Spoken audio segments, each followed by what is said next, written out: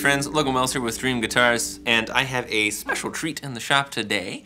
This is a 2016 EJ Henderson 00042 with a red spruce on top with a nice shade top finish, and gorgeously figured walnut back and sides, and a fantastic voice.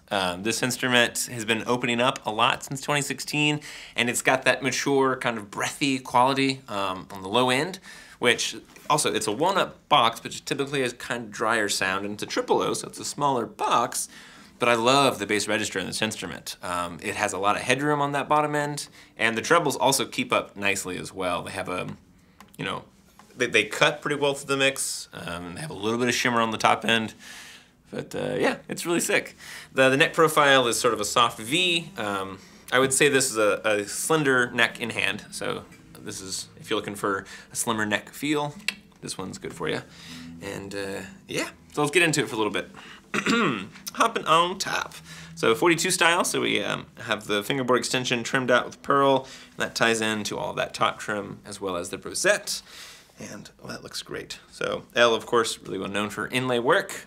So good looking 42 style. And then we have snowflakes and diamonds and squares for the position markers. And there's some other inlay work that we will get to here in a minute that have given this guitar, you know, some special flair, if you will, to stand out from the mix. So yeah, good looking stuff. Coming around to the side, here's that walnut I was talking about. Some nice figuring, a little bit of chatoyance, that three-dimensional water effect, which I'm always happy to see. And then here we have the back with even more of that chatoyance. So it sort of looks like rippling water. That's why I keep tilting the guitar around like this. I love the coloration. I love the weight. This is a very lightweight instrument. It's under 4 pounds, which is just good looking stuff. And of course, the whole thing is trimmed out with ivoroid, you know, classic fashion. So yeah, mahogany neck. Again, it's a V profile, kind of slender in hand. And as we come up to the headstock, in lieu of a backplate, Elle actually inlaid this custom catfish here, which I gotta say looks really cool. Catfish are one of my favorite fish. I grew up doing a lot of fishing, and was certainly one of my faves as a kiddo. Which, it's so sick. And I love that it's on the back plate so that you, the player, get to see it, you know, when you're playing, as opposed to all the stuff on the front that everyone else gets to see.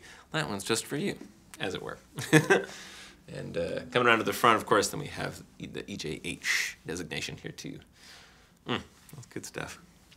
So, if you are looking to get into an EJ Henderson guitar, we would love to help you. So give me a shout back, and more than happy to talk to you about this 2016 00042 with walnut and red spruce. Cheers.